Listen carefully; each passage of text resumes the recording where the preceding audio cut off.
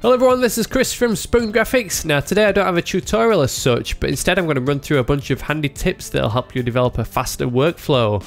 A lot of us use Photoshop on a daily basis, but no matter how much of a veteran you are, you can always learn new little tips that'll make you think, how did I not know this before?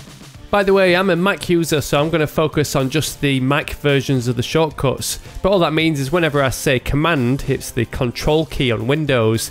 So let's crack on with the first one. Press Command and Z to undo, or Command Shift and Z to repeatedly undo back through your history. What? You already knew that one? Well, I'm sure there's someone out there who didn't know about it. If you're that person, say hello down in the comments, otherwise let's find some more that you might not have known about. Press the Alt key while dragging a guide to make it horizontal or vertical. Yeah, that's pretty clever, isn't it? Double click the zoom tool to jump back to 100%, and likewise double click the hand tool to instantly fit to screen. Alternatively, you can use the shortcuts Command and 1 or Command and 0, which do the same thing. Hold the spacebar to move a marquee selection. Before releasing the mouse, press the spacebar to fine tune its position. This is really handy when you're trying to make a pixel perfect selection. You can change the numeric values with the cursor keys. Whenever you're adjusting any numerical figures in any of the fields within the various panels, use the up and down cursor keys to incrementally increase or decrease the number, or hold the shift key to count in tens.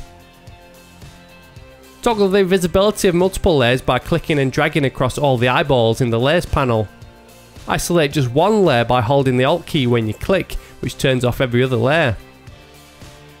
Load the selection of a layer by clicking the thumbnail while holding the Command key.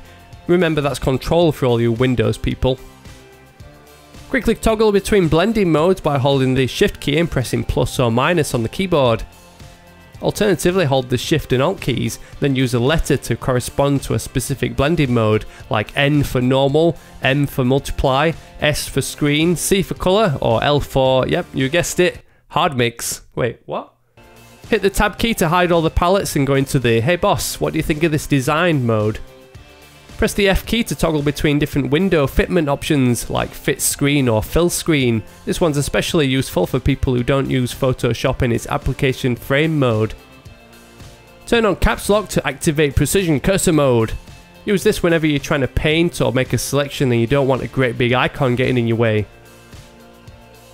Quickly increase or decrease the brush with the square bracket keys. Holding the Shift key while doing so will change the hardness of the brush. Rotate a Photoshop brush by moving this little interface gizmo around. I wish there was a shortcut for this, but there isn't. Unless you set up multiple versions of the same brush at different angles, then use the comma and period keys to cycle through your brushes. Quickly adjust the layer opacity using the number keys, such as 5 for 50%, 1 for 10%, 0 for 100%, or specific values like 7 followed by 3 for 73%. Change the selection tool's auto select settings to layer or group to easily move things around, or turn it off completely to avoid accidentally moving stuff out of place if you don't activate that particular layer.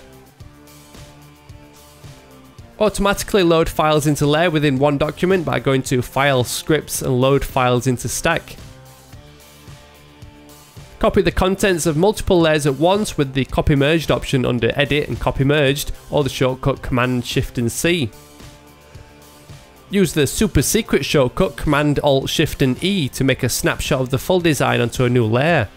There's no individual menu option for this, but you can access it by holding Alt while clicking the Layer Merge Visible option. Quickly access the classic Save for Web dialog options using the claw. Nothing can stop the claw! Which is the finger contorting shortcut Command Shift Alt and S. Which might eventually change to Command Shift Alt and W when they finally make its successor feature Export As more worthwhile. Move items around with Super Nudge, which is basically just nudging with the cursor keys while holding Shift to make it move 10 pixels at a time. Access the other tools in each group by adding the Shift key to its shortcut, like Shift and M to cycle between the rectangular and elliptical marquee tools. Navigate the layers panel with just your keyboard by using Alt and the square bracket keys to select layers and Command and the square bracket keys to move a layer up and down. And finally, the most unbelievable Photoshop hack that will change your life. Customise your workspace background colour under the right click menu. Why settle with 3 shades of grey when you can choose hot pink? So I hope you found this video of Photoshop tips handy. If you learned any new tricks, be sure to share it with your friends to help them out too. If you want to put these new techniques to use, you can follow along with some of my tutorials either on my YouTube channel or my website at spoon.graphics. Otherwise, thank you very much for watching and stay tuned for a new design tutorial soon.